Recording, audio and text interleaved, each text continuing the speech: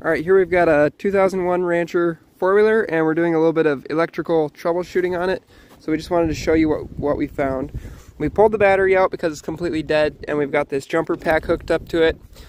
These four-wheelers are, I think, some of the first ones that actually have the fuse box in here. If you've got an older, slightly older one like this, you might just have a couple of fuse like pouches. I don't really know what else to call them, but depending on your model, you're going to have some sort of fused box or pouch that you can check. Now this one has everything labeled, so if we look at what these actually each do, this 15 amp is a light, this 15 amp is a fan, this 10 amp, which was actually burnt in our case, is I think the accessories, and then a 10 amp ignition, and then we've got 3 spares here. I don't know what that thing is.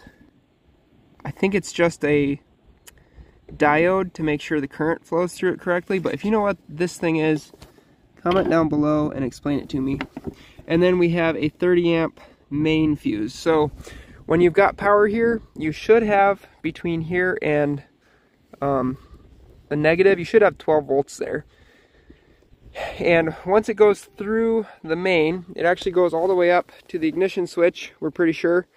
And then when you turn your ignition switch on, it'll send power back down, and then you should have 12 volts at each of these. And of course you need to check and make sure all your fuses are good. So I'll show you how we checked that.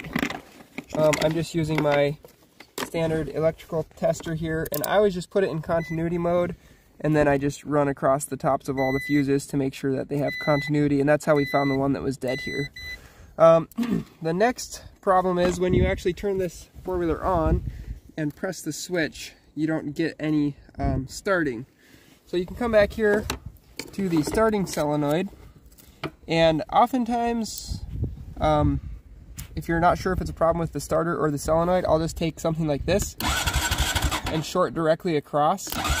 If you short directly across and your starter is running, obviously your starter is fine and it's some issue with either the solenoid or the solenoid coil.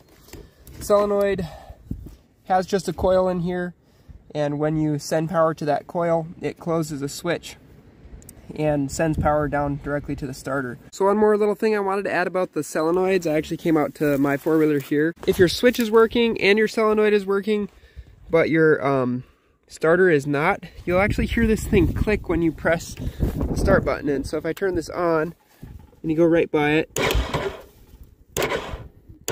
you hear that click?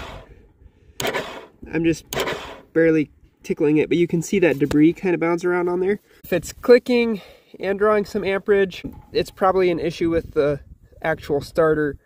But if it's clicking and it's a bad like terminal connection inside of here, then it'll still crank when you stick a knife on there or something. And if you do stick a knife on there and you get lots of sparks, you know, like what we're seeing right there, but it doesn't crank over, that is also an indication that it's actually your starter that is bad or stuck, and not an issue with the solenoid. So this is the wire that's actually powering that coil. So we've just got it unplugged here. The connections in there don't look super dirty, so we think that they're actually working fine. And if you check in continuity and you get an open lead here, then it's probably bad. You can see we're getting 3.8 volts. So this coil isn't like completely dead, maybe just the solenoid is like stuck. In any case, when we plug it in and press the starter, it does nothing. By the way too, how you actually unhook this, it's mounted in here, but there's a little piece you gotta push out and pull up to get that off. And then right here you have to flex this little clip out before you can unplug it.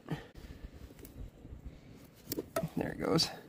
So what we're going to do to figure out if it's actually this switch or if it's the starter solenoid is check for voltage across these 2 pins here. And when we press on the starter button, you can see we're getting 12 volts to there. So the starter solenoid should be closing, but even with this plugged in and pressing the button, we're getting nothing. So clearly, as far as we can tell, it's actually an issue with this solenoid coil, They're like $4 or $5. I'll link to one down in the description. Just order one of those and replace that. As long as you've got power here, then you should be good to go. In the meantime, if you want to start it, you can just use, you know, a knife or something, turn the ignition on, and run it like that till it starts. I think we gotta do some other stuff with the gas before this one's gonna go here. And I really have not actually seen these switches go bad. I'm sure that they do go bad, but I've never seen it. I've seen lots of those solenoid coils go bad. I've seen lots of starters go bad. I think that my brother had to replace this on his once, but personally I've never had to mess with the actual starter. For some reason these buttons work really good. And then the only other thing I wanted to mention is this kill switch here. If this is in an off position, either direction, usually I think it still cranks. If it's in a no start position, yeah, it still cranks, but it's not actually going to start. Anyway, hope that this helps you out, and we should have this thing going pretty quickly here. So talk to you later.